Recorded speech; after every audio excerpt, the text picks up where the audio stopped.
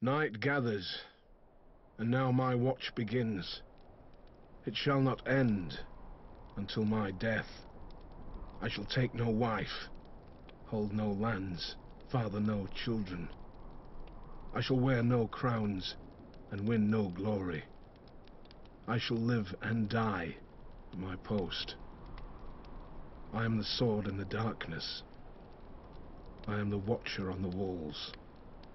I am the shield that guards the realms of men. I pledge my life and honor to the Night's Watch, for this night and all the nights to come. Legend tells of a winter that lasted a generation, and of a vast and terrible darkness that fell across the land. It came to be known as the Long Night. In the midst of this darkness, the White Walkers emerged from the far north. With their armies of the dead, they waged war against the living, laying waste to villages and holdfasts, leaving terror and destruction in their wake.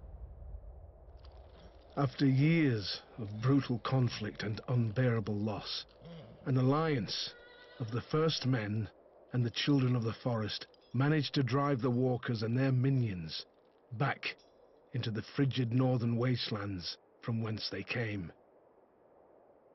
To prevent another invasion, the first men erected the Wall, a massive fortification 700 feet in height, stretching from the Frostfang Mountains in the west to the Bay of Seals in the east.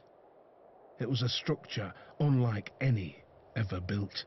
Indeed, some maintain it could only have been completed with the aid of giants, or using the powerful magic of the ancient children of the forest. Men were required to guard and maintain it, and thus the Night's Watch was born. A sworn brotherhood, tasked with defending the realms of men against the dark forces that lay beyond. Upon taking his vows, a brother of the Night's Watch serves for life. It is a life of hardship and great sacrifice, so the oath must not be taken lightly.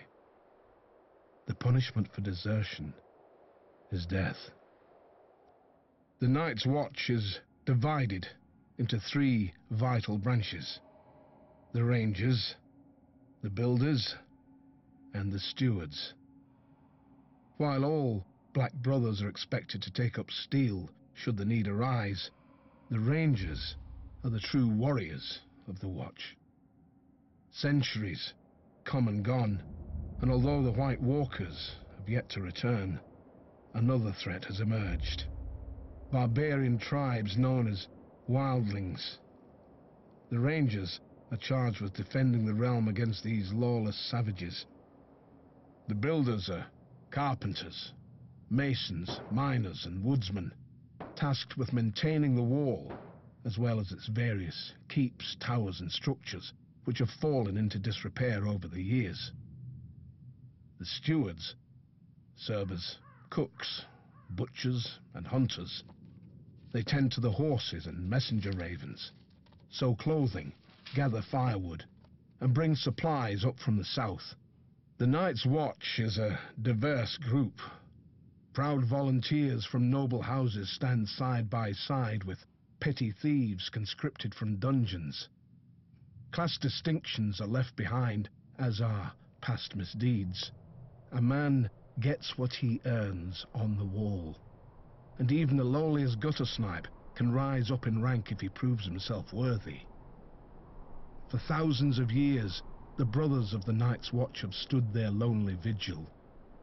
As the seasons changed, as brutal wars raged in the south, as dynasties rose and fell, the Night's Watch endured. We are the swords in the darkness. We are the watchers on the wall. We are the shields that guard the realms of men.